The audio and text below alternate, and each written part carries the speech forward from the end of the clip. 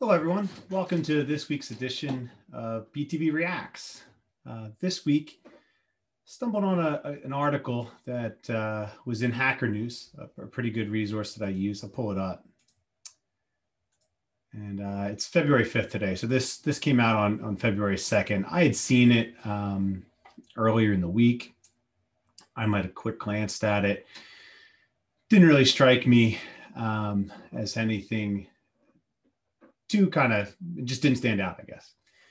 And then, I don't know, yesterday, the day before, I actually took a read through and figured it'd be a good one to cover here. It's a story that you might have stumbled on. It was picked up, I'm sure, in some of the mainstream news sites. But again, all the InfoSec sites hit this. 1.6 million people hit, impacted, I should say. And this is a report that Hacker News is reporting on that came out from the Washington State Auditor.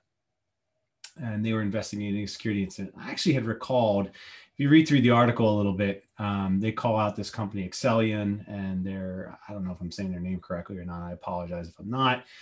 And their file transfer appliance. And that's actually what kind of got my spidey senses tingling.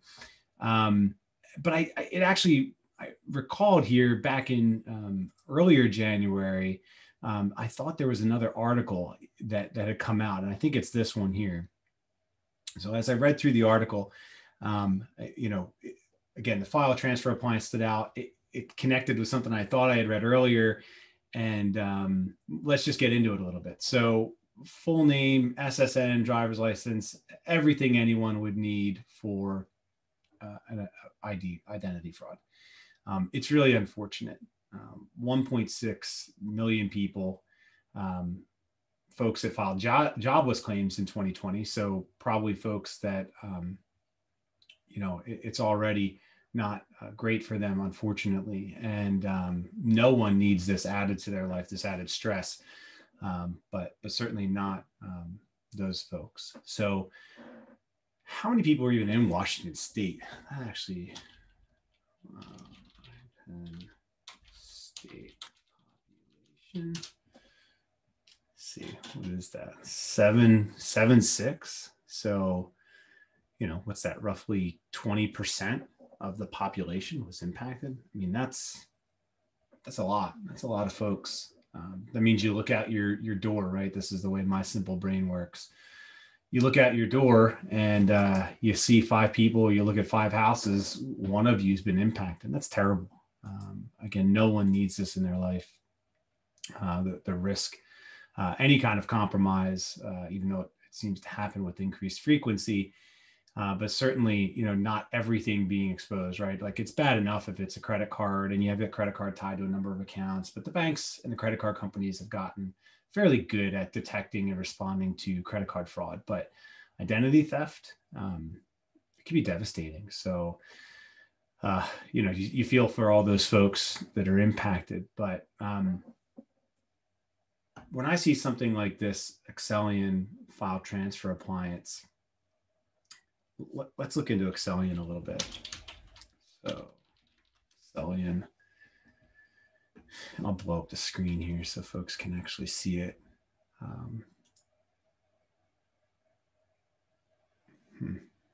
So they're known for a number of different things. I see platform, secure managed file transfer. And I have never heard of these folks. That doesn't mean that they could be massive in a particular industry or a niche space. And there we go. We have all kinds of Firefox things popping up. My apologies. So large scale file transfer operations. Sure. I mean, there's a lot of organizations, especially in the financial services side, we see them use all kinds of things. It harkens back to a day when that was, batch processing at nighttime was really the only time, the only way a lot of this stuff happens. Some folks might be old enough to remember credit cards when you got it run at the local Macy's or whatever.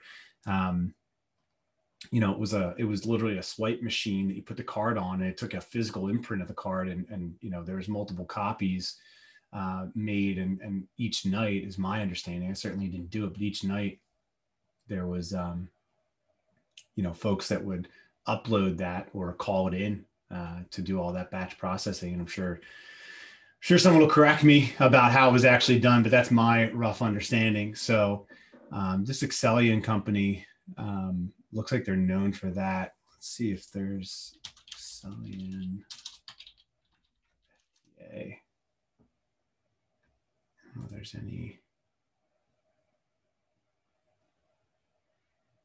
Yeah, there's a number of gov info security, bank info security. They're usually pretty good. Let's see. Pull this one up a little bit. Just figured we'd read. So gov info security, bank info security, two other decent sites. Looks like they were reporting on this also earlier in this week. I'm just trying to glean this really quick. So yeah, here you go. Common story. That was kind of my suspicion going into this, was that it was, I think about who's even using file transfer appliances or something like that. And again, they have their niche usage, but you're kind of going back to a time before email, or something like, all the cloud-based drives where we can easily share. Email used to have a cap of 1 meg, 3 meg, 5 megs, right? Organizations would set caps on message size so that they didn't detonate their Exchange servers or whatever, whatever platform they were on at the time. But, Microsoft Exchange is probably the most popular one, or at least was. So they wanted to control disk usage. They wanted to be able to store messages for the entire organization. So they would put a cap on each message so that you didn't blow it up with, movies or music or who knows what, right? And the transfer speeds were slow too, right? This was a different time in the internet age. So, these things grew up with that in mind. And when I see it's, 20 years old, and it's prudent to wean themselves off of it. I mean, we see this, maybe not with this specific software from Excellion, but, we see this a lot in many of our clients, from manufacturing to financial services. Folks have older, potentially obsolete things in their environment. And it's because there's a lot of process that's built up around it. And it's easy for us as assessors, as InfoSec professionals, or Monday morning quarterbacks to say, don't use this. How could you use this? But imagine if you have potentially 20 years of business process built up around this software package. And a lot of organizations do, maybe not for this particular one, but for some one or series of software solutions in their environment. I run into clients all the time with that. So again, it's easy to kind of throw rocks at Excellion and to the Washington State for using this software, but my guess is that it was probably non-trivial for them to move away from this software. Again, what should they have done? Probably, on an annual basis. And to be fair, maybe they've been doing this, right? To do the evaluation to determine if they really need this software, if there's any alternatives that they could be using that they could migrate to. But it clearly just didn't bubble up in terms of risk to the right person to address this. And then here we have a flaw in the file transfer appliance. And claim the vulnerabilities were hard to find. Apparently not. So, it's, let's see, SQL injection. Okay, so it's a type of SQL injection, for those that don't know, is a type of input validation issue. So it looks like in December, they patched the SQL injection vulnerability, notified their customers.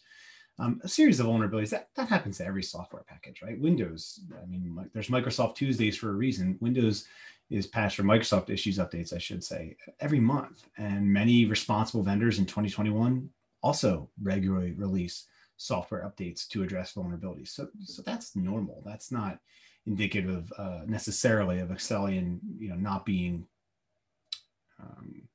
not taking appropriate steps.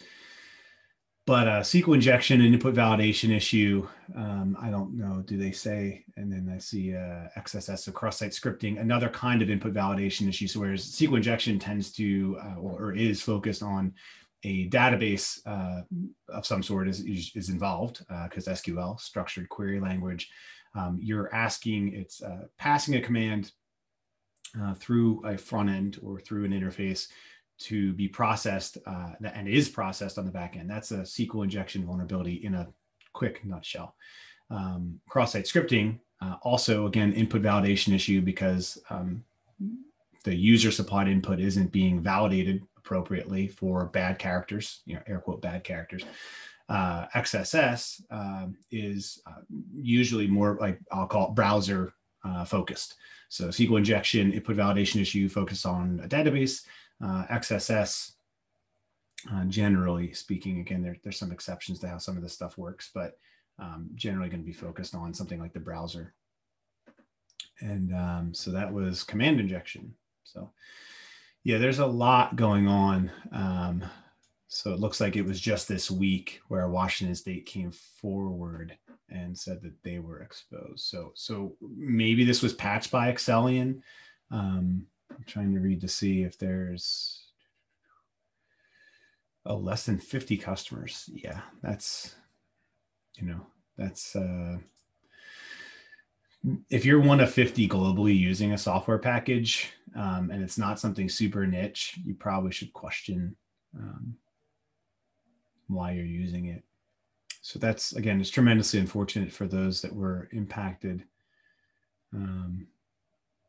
Here Washington State saying it wasn't informed. So, another lesson learned, maybe not for Washington State, maybe there was nothing they could do about it, but something we always encourage is have a line of communication with your vendors. Do they have a